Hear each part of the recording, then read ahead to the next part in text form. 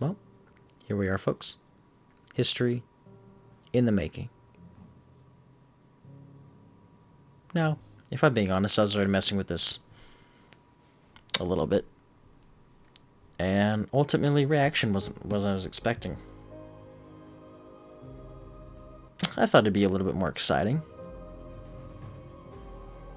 However, the purpose of this video is just for people that like space, stars, planets, our solar system, the Earth, the planet that we thrive on, that we depend on for our survival. Or this could be an educational video for children. Well, have you ever wondered what our solar system, specifically the Earth, would be like if it had never collided with the planet Theia 4.5 billion years ago? And Theia is a proto-Earth Mars-sized planet. And further doing my research, I found that the Earth to Mars to Moon ratio is roughly 100 to 10 to 1.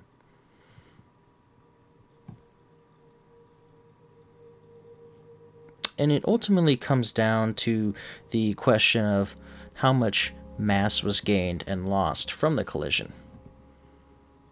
But in that research, that the Earth to Mars to Moon ratio, we would have to assume and take into account, and again, this is just an estimate, that the Earth, or pre-Earth I should say, was 10 times lighter than the current Earth we have today.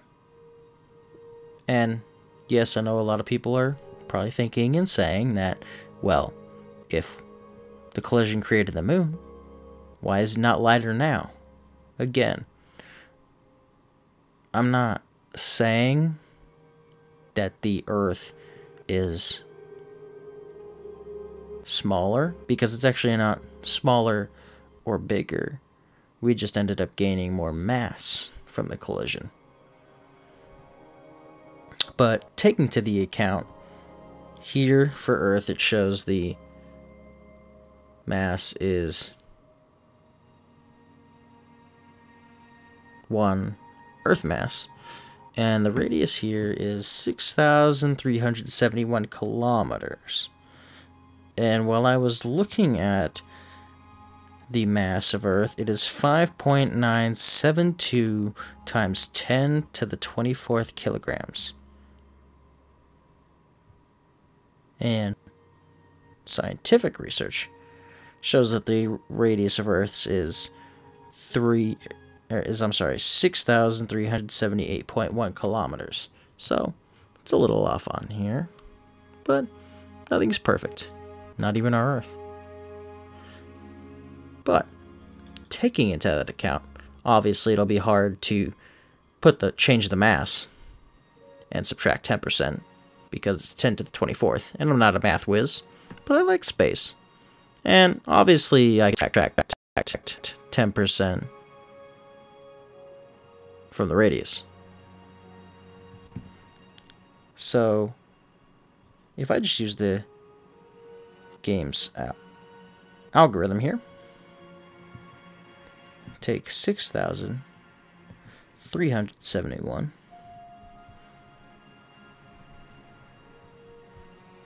get rid of 10%, rounding up, that should roughly come out to about 5,734 kilometers. And as you can see, it automatically changed the mass for me. And now the mass shows 4,300. Oh, I'm sorry, it's 4.35 instead of 5.972 now. But it's still to the 24th power. Now, I'm going to go ahead and lock these here. Oh, well, I guess I should lock the mass over the radius. And I'll just play it here. And we'll see what happens to the Earth. But if I'm being honest, when I was doing this, in speeding up the time a little bit,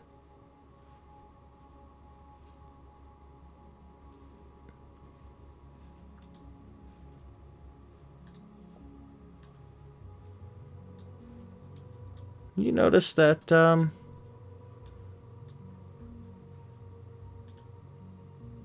nothing really happens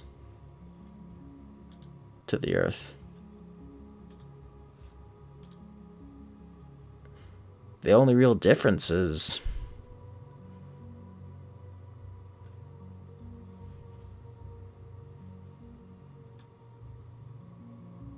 it's just lighter. So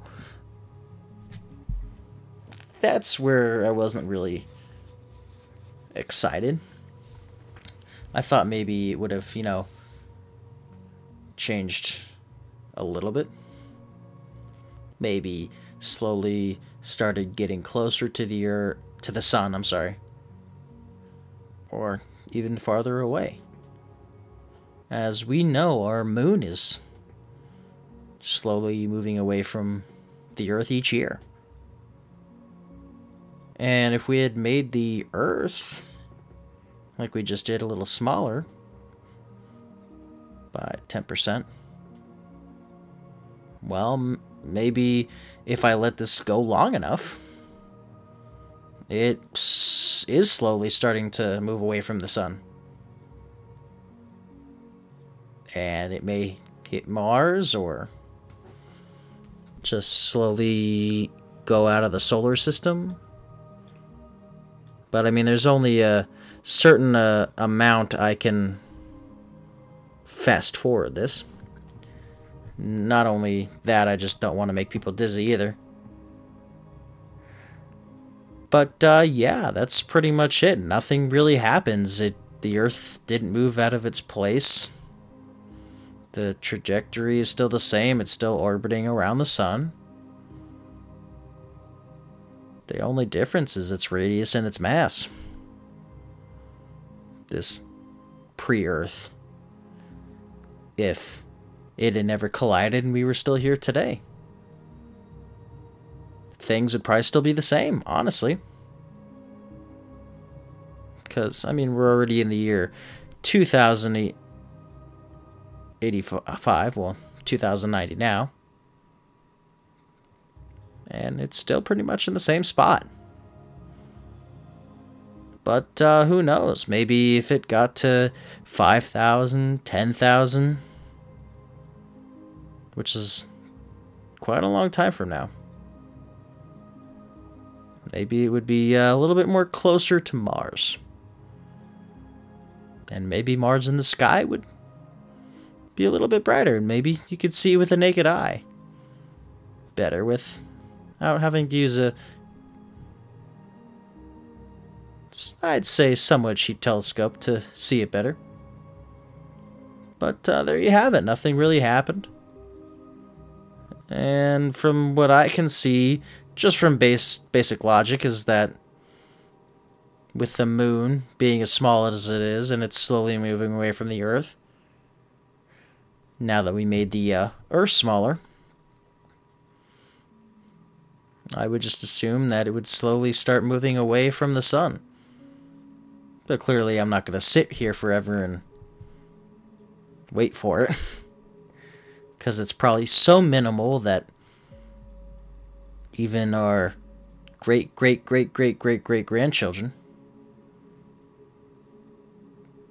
to the 10 to the 24th power of grandchildren would probably not even really notice that much of a difference.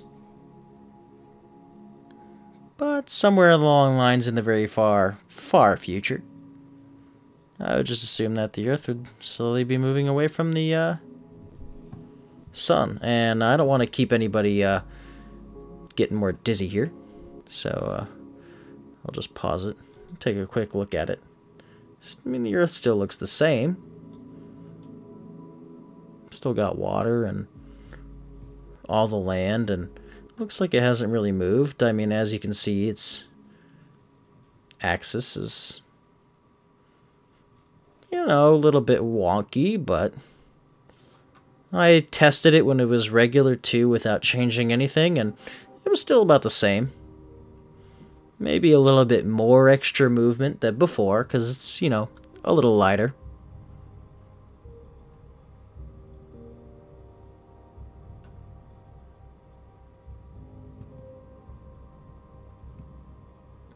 But, there it is. I know, not really as exciting, but I still find it interesting. You know. Well, thanks you all for watching.